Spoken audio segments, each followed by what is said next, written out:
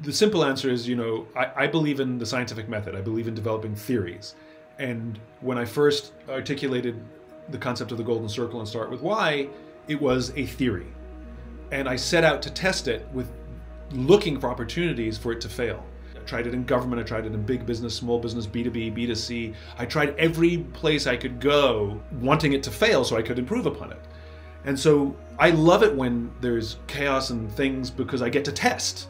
And if I were to go back and rewrite the book, I might change a couple of the case studies because they're just a little dated. I change a little bit of the language because it's a little dated. But fundamentally, I can say with great pride that the theory holds up, and it continues to serve me personally. I continue to start with why and lead with why to this very day.